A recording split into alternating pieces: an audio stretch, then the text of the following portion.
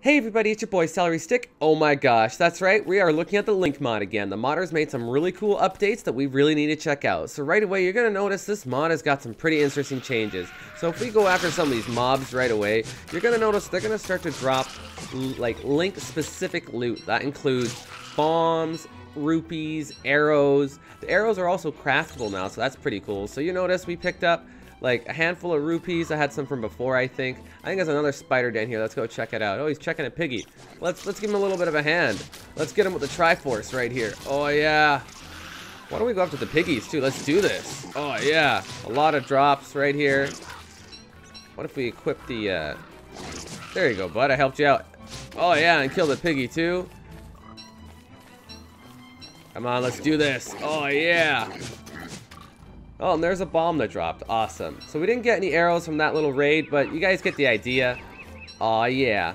Next, we're going to look at some of the awesome tunics that the modder updated. So if you remember, the red tunic protects you from fire. So she's actually made it now, so your hat changes color. There's a lot more detailing on the actual tunics.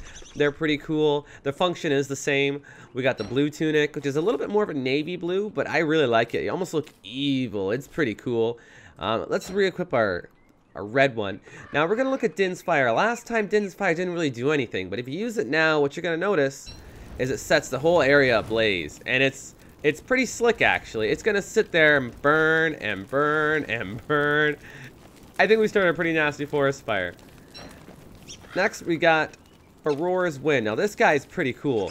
So this is like your own personal little like teleport thing. So if I right click this once, we've created like a teleport zone there, and if I run to like the left side of this bridge, or sorry, of that road by this rock, and I click it again, oh yeah, boom! We are all the way back to where we set up our warp point. You can see our forest fire burning away. Pretty cool stuff.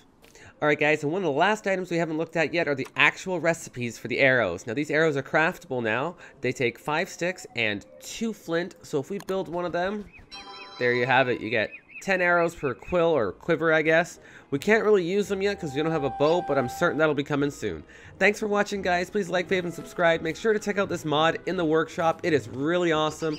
I have other videos describing the other parts of the mod, that like all the detailing of it. I'll put links to the videos right at the beginning. Thanks again for watching guys. Please like, favorite, and subscribe. They really help and I really appreciate it. Thanks again. Bye.